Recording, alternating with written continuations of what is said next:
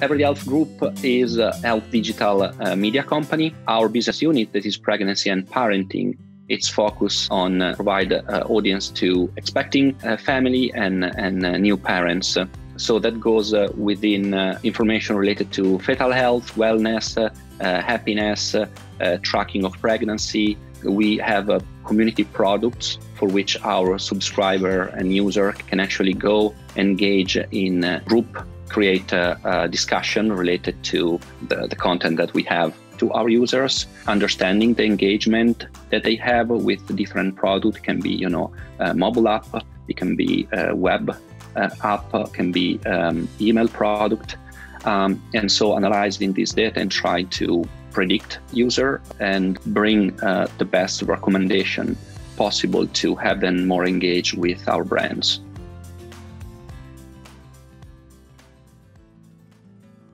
AI playing the role within the use that our data science are doing with the data that we have. AI is important to build up this model and try from a data science or from a scientific point of view, try to improve the model, providing the best data possible.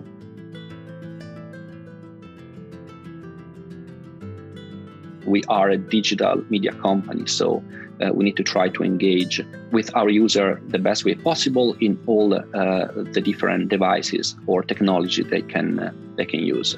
Especially in the space I'm right now, that is health media. That growth was probably even faster in the last year with COVID and all the other situation around that.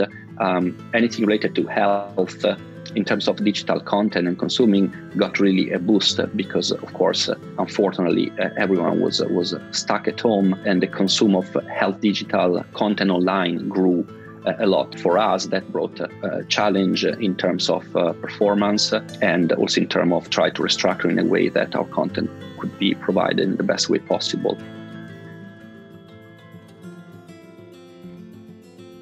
Everyday Health is really mission-driven in terms of try to deliver the best content possible to all their audience. We kind of cover all the space that goes from doctors to end consumer of health. Within technology, also our customer already engage a lot within our mobile app product.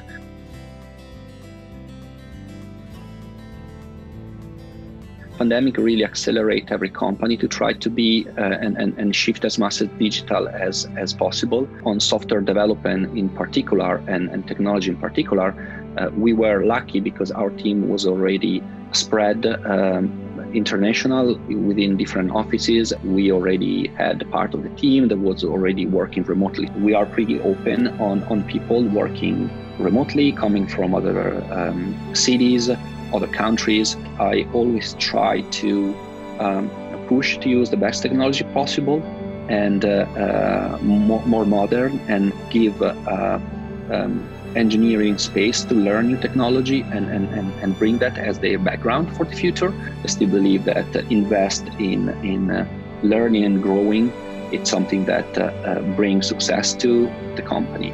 So that's definitely something we push. Also, a mix of using best technology possible in the space while also being mission-driven in terms of business is something that is really satisfactory because, again, if we can build software that helps people in whatever journey of their life they have, this is something that I think is a game changer.